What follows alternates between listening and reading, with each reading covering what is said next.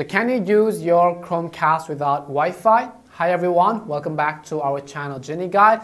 In today's guide video, I'm going to show you some of the things which you can still do on your Chromecast without actually having an internet connection.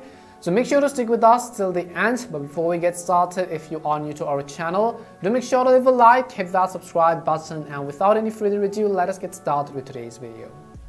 Before we get to the question of can you use your Chromecast without Wi-Fi, you also want to understand that there are only a limited number of things you can do on a Chromecast when you are not connected to the internet. And there are some of the things which you can do, such as you cannot cast the YouTube video or Netflix streaming services, or you cannot browse and actually play songs on the Spotify app as well.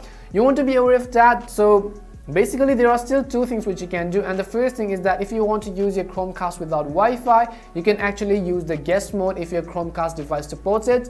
Now, this feature is generally available on the third generation of Google Chromecast, and if that feature supports on your device, what you can do is, in order to use guest mode, you have to simply open the Google Home app. So let me go ahead and open the Google Home app on my phone as well. Once you open the Google Home app, you can see the interface is somewhat going to look like this. And over here, you'll simply be able to see your Chromecast device. You have to tap on it. As you tap on it, on the very top right hand side, you'll be able to see the gear icon. So tap on the gear icon right over here. As you tap on gear icon at the very top, again, you want to tap on device information.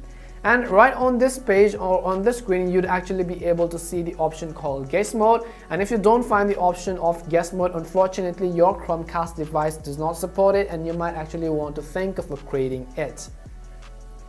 Guest mode was originally introduced so that your guests can come and use your Chromecast without having them connect to your private network, but then you can also use this for your own benefit in order to use Chromecast without having a Wi-Fi network.